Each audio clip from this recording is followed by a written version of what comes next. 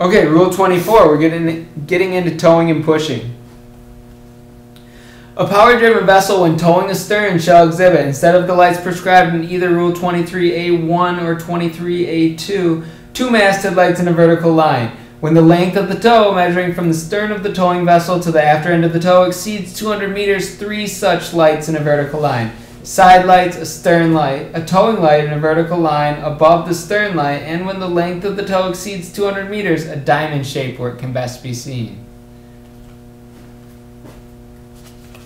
And this rule goes for a while. 24b. When a pushing vessel and a vessel being pushed ahead are rigidly connected in a composite unit, they shall be regarded as a power-driven vessel and exhibit the lights prescribed in Rule 23. Rule 24 continued.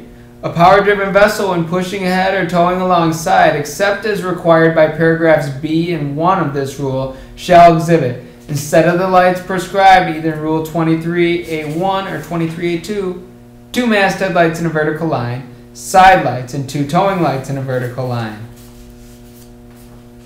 And page 59 says a power-driven vessel to which paragraphs A or C of this rule apply shall also comply with Rule 23A1 and 23A2. And this picture has an exception. You see it halfway down the page, smaller print, says power-driven vessel towing astern, length of tow 200 meters or less. When masthead lights for towing or pushing are exhibited aft of forward masthead lights required. Same for international. Paragraph E says a vessel or object other than those referred to in paragraph G of this rule being towed shall exhibit side lights, a stern light. When the length of the tow exceeds 200 meters, a diamond shape where it can best be seen. 24 continued, goes on to say, provided that any number of vessels being towed alongside or pushed in a group shall be lighted as one vessel, except as provided in paragraph 3. A vessel being pushed ahead, not being part of a composite unit, shall exhibit at the forward end side lights and a special flashing light. A vessel being towed alongside shall exhibit a stern light, and at the forward end side lights and a special flashing light. And when vessels are towed alongside on both sides of the towing vessel, a stern light shall be exhibited on the stern of the outboard vessel on each side of the towing vessel, and a single set of side lights as far forward and as far outboard as practicable, and a single special flashing light. And the next page has a picture of all of these next to each other. This is what we drew out earlier. Oh, okay. That had the biggest shapes. So the special flashing light is always on the bow. Of the inland push ahead or alongside. Yeah.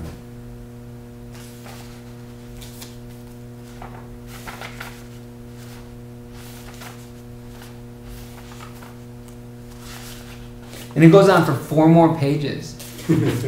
It says, an inconspicuous, partly submerged vessel or object being towed shall exhibit, if it's less than 25 meters in breadth, one all-around white light at or near each end. If it's 25 meters or more in breadth, 4 all-around white lights to mark its length and breadth. If it exceeds 100 meters in length, additional all-around white lights between the lights prescribed in subparagraphs A and 2, or subparagraphs 1 and 2, so that the distance between the lights shall not exceed 100 meters, provided that any vessel or object being towed alongside each other shall be lighted as one vessel or object, a diamond shape at or near the aftermost extremity of the last vessel or object towed.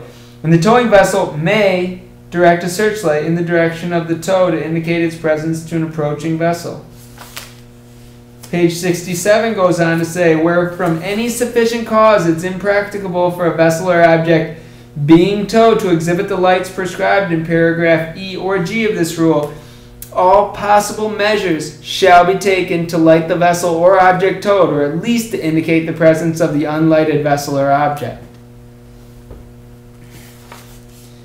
Page 69 continues.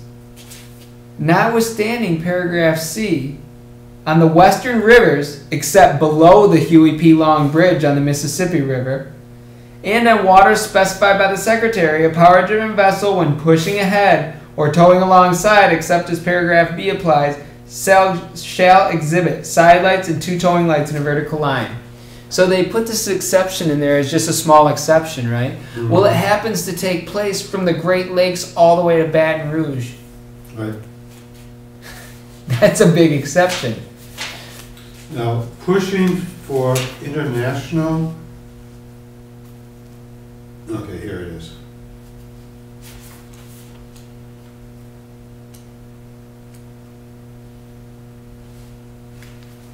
Yeah, no yellow lights when you're pushing Right. ahead or alongside international. Now, the barge would have the running lights in front too? Yeah, Okay. But no stern light. right. So even if you're pushing a vessel, that vessel you're pushing or that barge you're pushing is a vessel being towed. Okay. Vessel being towed, side lights and a stern light. Unless it's being pushed ahead, then just side lights. That's right. Okay.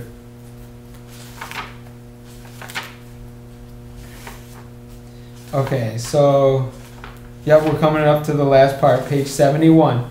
Where from any sufficient cause it is impracticable for a vessel not normally engaged in towing operations to display the lights prescribed by paragraph A, C, or 1 of this rule, such vessels shall not be required to exhibit those lights when engaged in towing another vessel in distress or otherwise in need of assistance.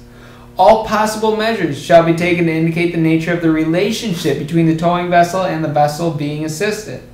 The searchlight, authorized by Rule 36, may be used to illuminate the tow. So, let's look at this again.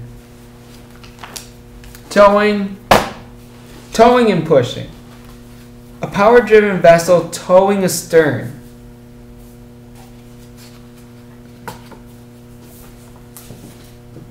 Looks like my back started erasing it before I got to it.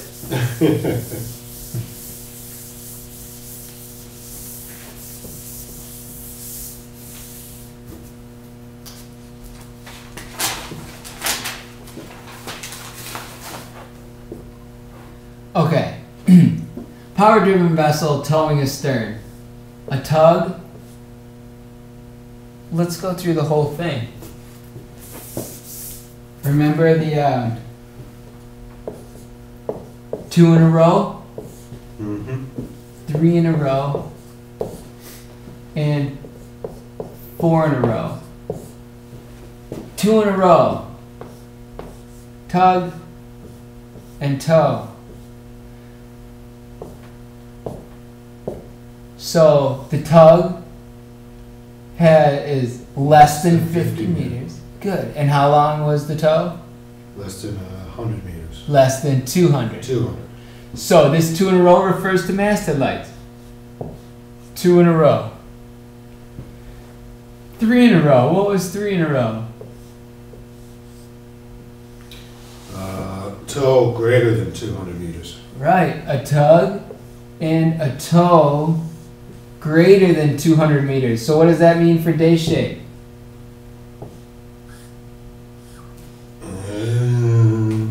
Where's my notes? Diamond shape where it can best be seen. Okay.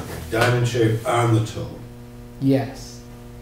And so 3 in a row. A tug and a long tow. The tug less than 50 meters. And a tow that exceeds 200 meters, which means we need 3 masthead lights and a diamond shape.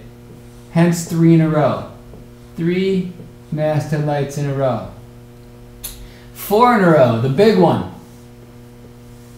Long tug. Long tow. So our tug is over how many meters?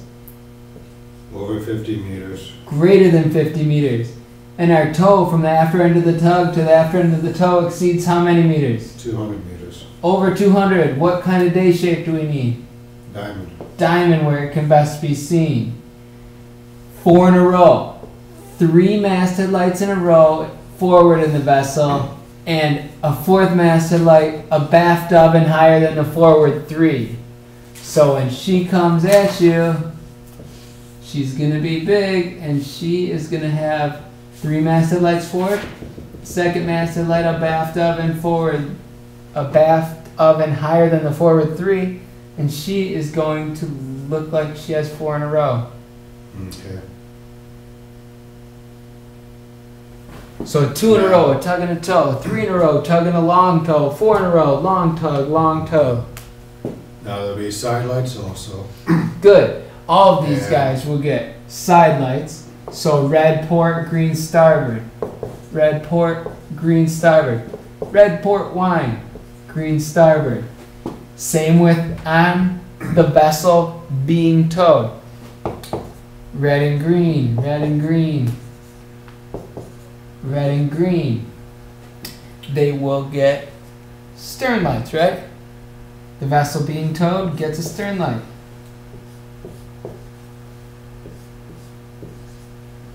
Okay. Now, the tug has 2 stern lights, right? A yellow and a white. Yellow Yes. higher than the white. Yep. Yellow over white. Very good. Yellow over white. Towing astern at night. Yellow over white. Towing astern at night. Yellow over white. Towing astern at night.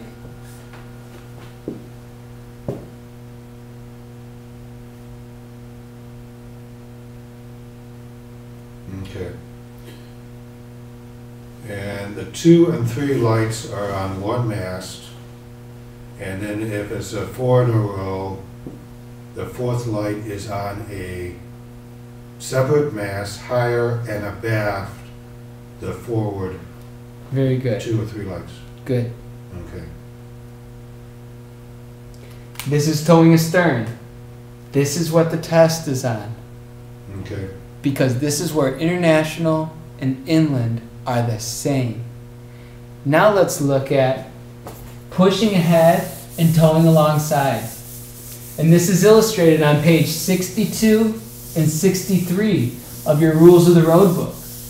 This is a very good illustration of this. Because this is this is where the lights are the most different, internationally and inland.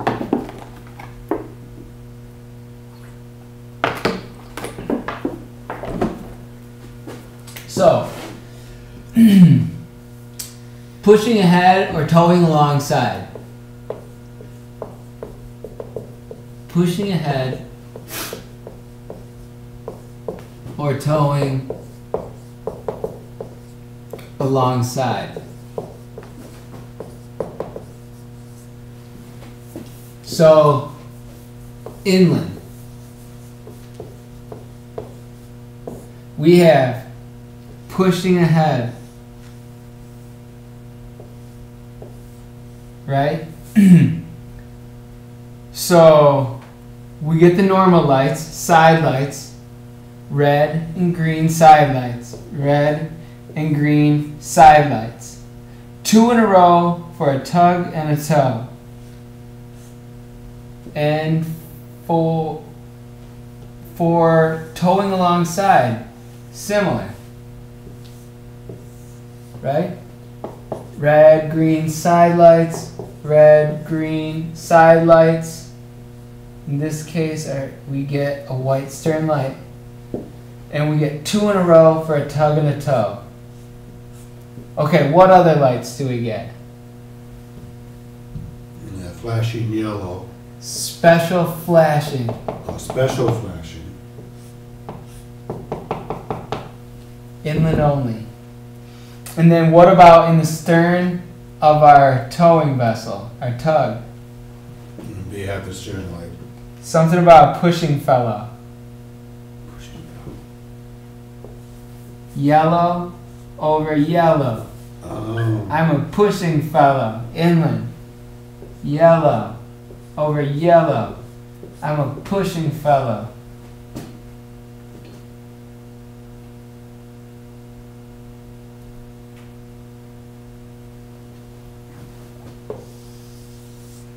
And then international.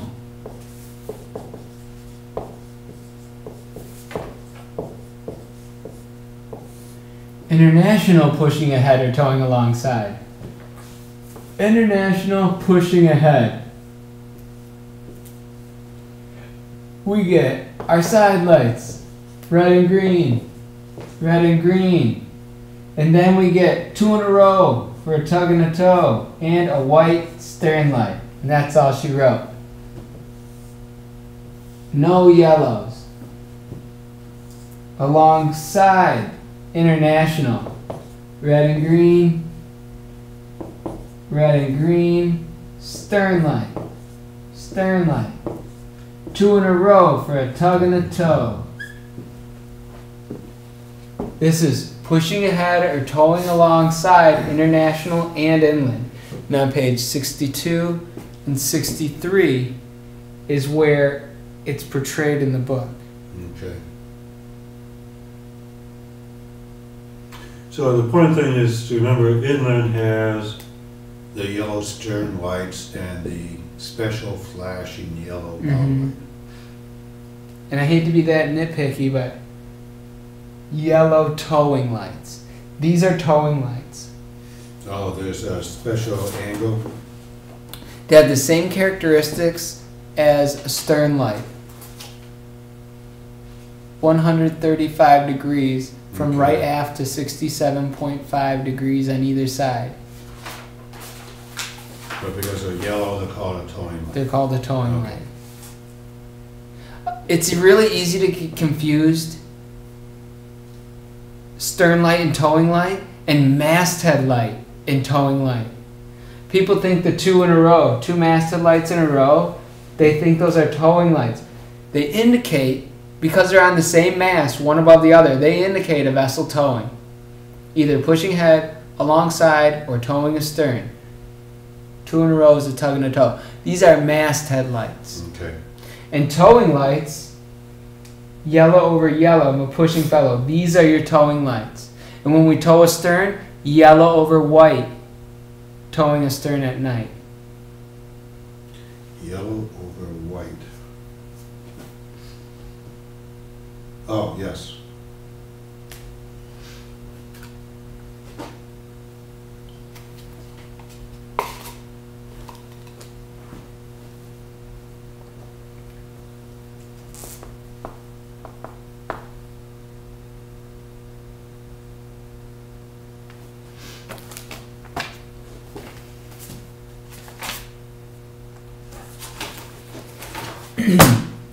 Okay, the next part of Rule 24 for towing vessels says this.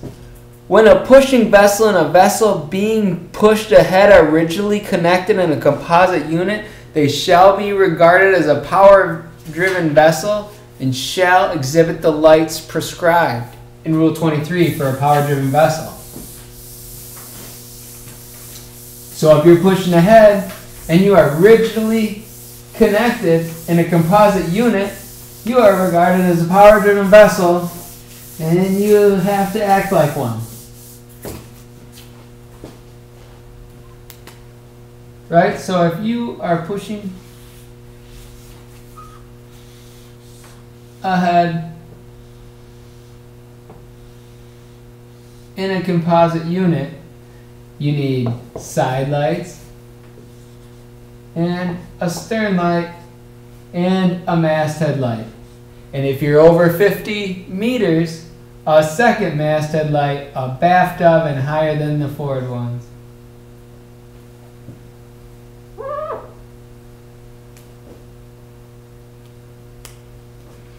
There's a tricky question in there about power-driven vessels, and it says, a towing vessel rigidly connected in a composite unit shall be lighted as, and then you get A, B, or C. And the answer is a power-driven vessel not towing, Oh. Yeah. because you're lighted as a power-driven vessel. Okay. And these are minimum requirements. There's a vessel that comes into Traverse City that's a composite unit that has yellow over yellow in the stern and red, white, red, and it looks like a city. Right? This is the very minimum.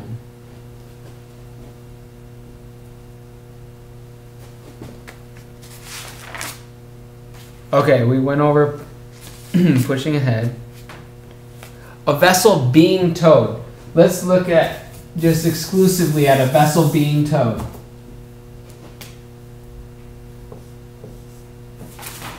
Okay, here's our vessel being towed. How do we light this vessel being towed? You're gonna have sidelights and a white sternlight. Good. That's all she wrote. Good.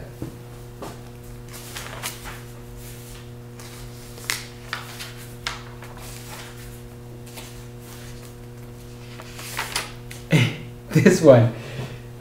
I'm sure it happens. It seems kind of ludicrous. It says when tug has toes on either side and it's in the middle of the two. Then it has a set of stern lights and a single set. So it has a stern light here, has a stern light here, and it's got a single set of side lights and a special flashing light when it's in them. Now you have a masthead with 2 in a row. You know, I don't think you do. Let's look at the quick reference. It gives the best visual on it. This is such a great picture. There's a lot of rules of the road going on. That's a great book, by the way. The 1 minute guide to rules of the road. That's what the Power Squadron uses. Ah. Is it Charlie Wayne? Yep. Charlie Wayne really put out some quality information. Let that be known. Here we have the mutant double-sided tower. And it doesn't show masthead lights. Really? Huh. Right here. Single set of stern lights. Stern light on the outboard of each vessel Okay. being towed. And then a single set of side lights and a special flasher. Huh. It seems like we'd have a stack of 4 on the same mast, doesn't it? Or a Yeah. stack of at least 3 At or least, something. yeah. But And the length? that's not how they said it. I hope none of us get in this situation. I don't want to be there. Put 2 million pound barges on either side of you and just head down the river. Good. And again, for all these rules, for these towing rules, page 62 and 63 really shows the pushing ahead and towing alongside. The differences between international and inland are portrayed very well there.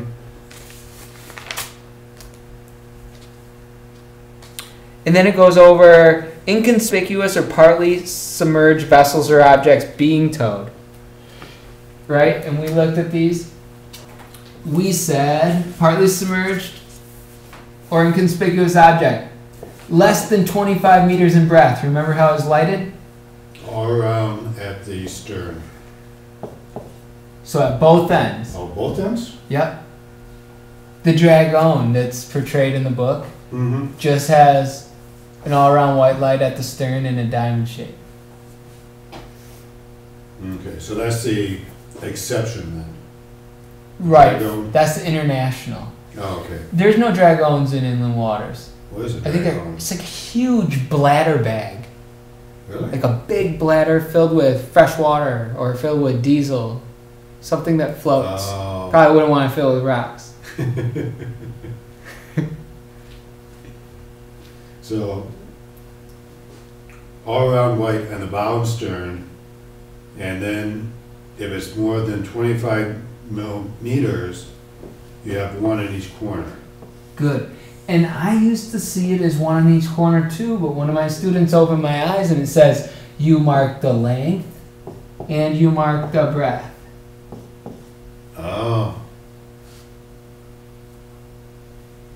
And so this is over 25 meters wide, but less than 100 meters long. So if we are over 25 meters wide and more than 100 meters long, we mark the length and we mark the breadth, but we cannot be over 100 meters between our length lights. So we have greater than 25 meters and greater than 100 meters, and then you put a diamond shape on it where you can best be seen. And then one more part of the rule says, provided that if it's multiple objects, it's all strapped together and towed and stored as one object.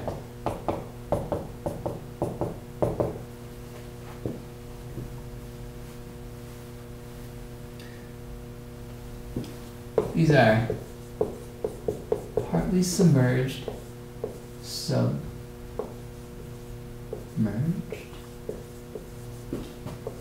or inconspicuous. Oh yes. Someday I'm gonna make a whiteboard that has spell check. That'd be nice. The Google board. Okay. There. For some reason, people really remember these.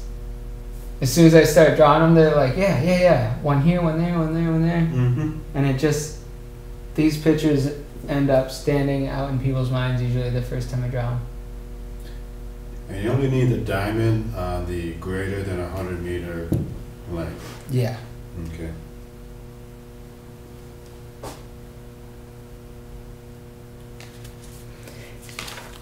It says, the towing vessel may direct a searchlight in the direction of the tow to indicate its presence to an approaching vessel. If you have a big searchlight on your vessel and you're towing something partly submerged or inconspicuous, even if it does have lights on it, the relationship between that vessel and your vessel may not be clear. Yeah. And if you shine a light on the hawser and on the vessel being towed, the relationship is more defined.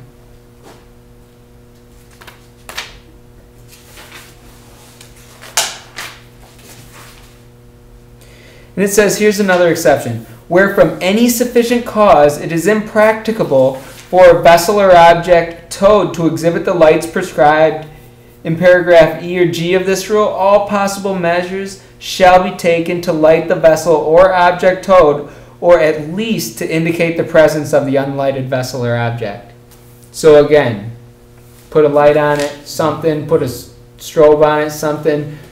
Put a searchlight on it is probably your best option. So make it obvious. Make it obvious. And then we come to the exception. Notwithstanding paragraph C, on western rivers except below the Huey P. Long Bridge on the Mississippi River and waters specified by the Secretary, a power-driven vessel when pushing ahead or towing alongside shall exhibit sidelights, 2 towing lights, and a vertical line. So that's your western rivers pusher. In between the Great Lakes and the Huey P. Long, which is the whole country.